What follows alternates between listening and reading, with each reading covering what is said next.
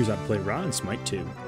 Ra is an ability-based god who scales mainly off of intelligence and has some pretty great sustain in his kit.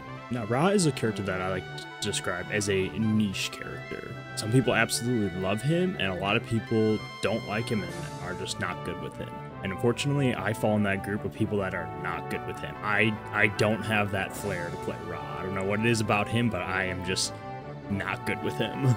But that doesn't mean I can't help explain how he works.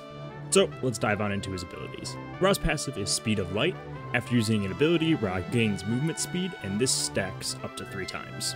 The first ability you want to unlock for Ra is his 2, his Divine Light. This is different from Smite 1 because this ability has a few extra features. The base ability is still very similar to Smite 1, where you basically create a flare around you, slowing and blinding enemies that are looking at you as well as dealing damage.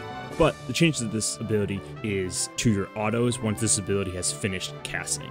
Once it's finished, your basic attacks now fire solar rays, and this deals extra magical damage as well as passing through minions. Ra's first ability is Celestial Beam. Ra sends forth a beam of light dealing a large amount of damage to enemy gods and minions. Ra's third ability is Solar Blessing, creates a circle on the ground that deals tick damage to enemy gods and heals allies and minions that are inside it. Ra's ultimate is Searing Pain. Ra charges up his ult for a quick second, becoming CC immune, firing a massive beam of damage down lane, and this ability has honestly an extremely far range.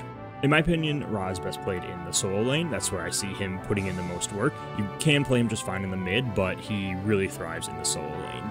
Now, the build I'm about to give you is not of my own creation. As I said before, I am not good with Ra, so this is what I got from other players and people that have absolutely bested me playing Ra. The first 2 items are the most important ones. You want to go Bluestone Pendant, Shield of the Phoenix, and then after that you can change it up a little bit, but good items are Genji's Guard, Kronos Pendant, Gladiator Shield, Shogun's, and Pharaoh's Curse. I like to go Blink always, but I have seen people use Sunder and Shell as well. If you haven't played Ra, go ahead and give him a try and see if you have what it takes to become a savage with him.